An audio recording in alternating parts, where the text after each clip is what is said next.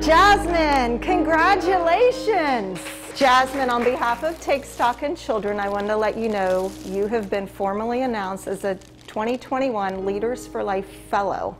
You were selected as one of 6 throughout the state of Florida. Because of your strong academics, your involvement here in your school and your community, you're going to have another $40,000 to pay for college-related expenses. We're so proud of your perseverance. We know that the last 6 months have been very, very challenging for you.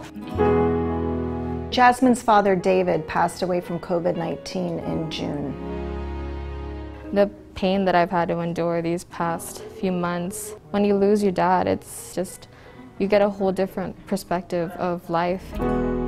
See, this is like a really cool accomplishment, but gosh, I would give anything to be one of those kids who didn't have a scholarship but had their entire family.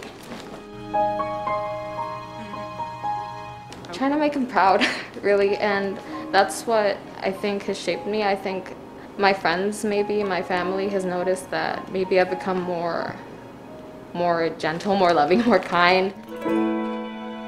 I too had an opportunity to read your story, and definitely it's heartfelt.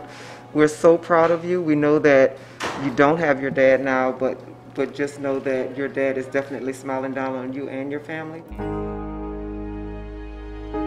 If I had the chance to talk to my dad one last time, I'd probably just tell him that I loved him and that I was grateful for everything that he did, because all of his sacrifices are what got me here.